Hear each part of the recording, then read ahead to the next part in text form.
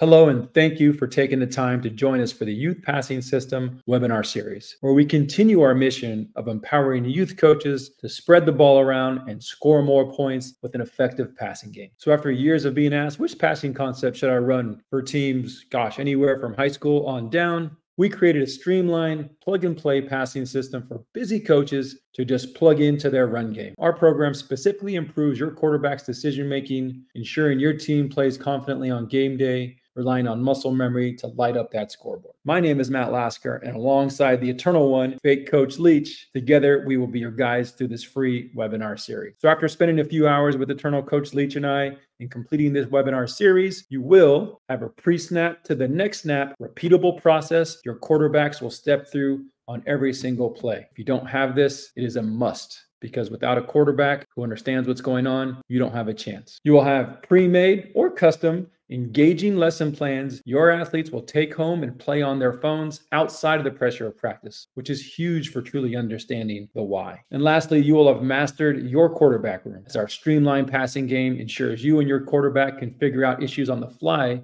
because we boiled it down to a few key points. How's it going today, Coach? As you know, we've given our audience a chance to ask you icebreaker questions to start each webinar. This week, they all want to know what TV shows you're into. And during the season, it's good to watch, to kind of get your head straight. But I'm up to date on Better Call Saul. I'm up to date on Yellowstone. I'll tell you, that's part of it. The kids got me into Stranger Things, and I'm certainly not ready for this season. I'm about halfway through. I love those shows, Better Call Saul and Yellowstone. I'm not sure if Better Call Saul is better than Breaking Bad, as some people say. Breaking Bad might be the best show of all time, but Yellowstone, pleasantly surprised. Great show as well. Thanks for sharing that, Coach. Today we'll get into formations and the skill sets behind the positions within the formations. Next episode, we'll get into breaking down each concept and the reads and progressions within. So let's just take a quick look back and refresh our memory on what is involved with the youth passing system in terms of formations and concepts. So formations, out of our spread style, we have these three types of formations: 2x2, 3x1, and our 2-back sets.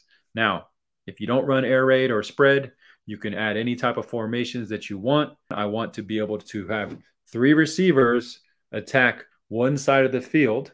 So if you give me that in your formations, I will make this work 100%. And that can come in different ways, whether we use motion or it's set up, a wing back, a tight end, a running back, they all count, okay? And then our passing concepts, you'll see to the right, are 4 core passing concepts: fade out, stick, corner, and verts. And then our 3 screens, and our screen game is very much an extension of our run game. So you're going to choose your own runs, obviously, as we've said. I'm happy to give you my suggestions if you want to run something that we run, but I didn't put it on here because I want to be clear that you can plug in any run plays that you want to this system. All right, so as a reminder, we made this deck for you. I'm happy to send this deck to you as a true playbook if you run the spread style of the youth passing system, or you can use this as a template. But essentially, we've created for our formations hard and fast rules that our kids know to live by.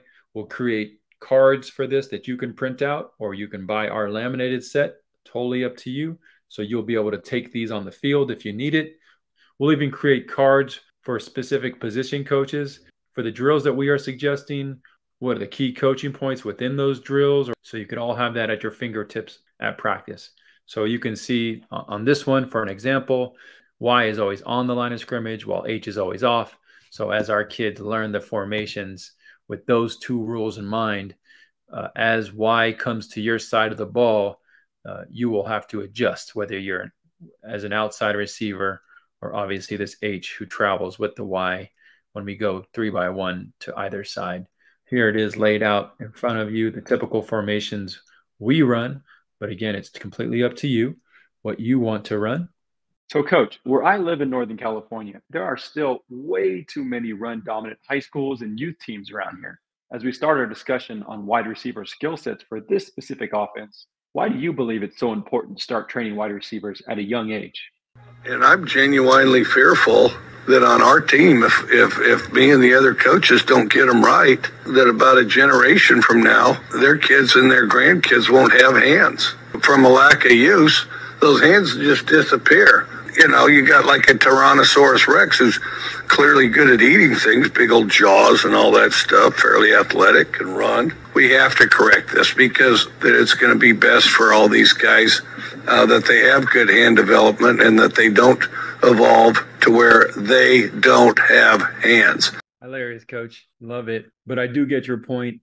We have to train these kids as early as they show interest to learn the fundamentals. And in today's modern football and the way we're going, even the NFL is starting to look more and more like college football every day. Receivers are extremely valuable, and the earlier we can start helping them with their craft, the better. I want to talk briefly about the skill sets within. Hopefully you are an uber talented team that has 5 great athletes that you can put in any position and they can run the routes and remember their assignments and do all those great things. I hope that's the case for you. In reality, what tends to happen is that you have a few guys that you really need to build your offense around. And so I want to make clear who that needs to be, putting your best players in the right positions so you can score points. Okay, so let's start with our 2x2 set down at the bottom here. So I want you to kind of think of your T, which is your running back, your Y, and your H as kind of the triangle offense. I'm a big basketball fan, Warriors fan more than Bulls, but definitely love the history of it. So if you imagine Y, T, and H as your triangle offense, those 3 guys, especially the lower levels you go, the less talent you have probably to choose from. So if you had 3 guys only on your team to put at vital positions, it would be T, Y, and H. Y is a traditional tight end for the most part, probably your best all-around receivers as far as size, hands. Speed is obviously we want the guy to be fast. We can't just be as slow as a lineman, but size and ability to catch and run his routes well, those things outweigh speed. But we do want our Y to be an athletic, fast guy as well. Now, we don't do too many personnel changes in this offense. Y is one of them. If you do have more of a blocking type of tight end versus a receiving tight end that's maybe not big, we tend to swap them out for a slot receiver type of body versus a tight end body for different reasons, whether we want to go fast or run more spread style. But Y is really the one of the only positions that we have personnel changes for, because you can go from extreme body types to another. H is very much a standard slot receiver type of body. So think Julian Edelman, Wes Welker, that type of guy. In youth football or lower levels of high school, he might be your second best running back. We do pull him into the backfield for this 2-back set as well. But he's also probably one of your best athletes, one of your best players in general. And if you had to pick a position for the fastest guy on your team, it would probably be this H. Okay. Now, T, generally speaking, in youth and lower levels of high school, a lot of coaches default that as their best all-around player. Since we throw a lot, that might be more of a downhill back for me. We definitely throw to the running backs out of the backfield, so good hands is essential. But he's probably not my best athlete. All things being equal, my best athlete is probably at Y or H, but T should not be far behind. If you put your best athlete at T, you're not going to be in a bad position, especially if you run the ball more. If you're a run-heavy team and you're using the youth passing system as your passing system and your running offense, then obviously put your running back where they belong.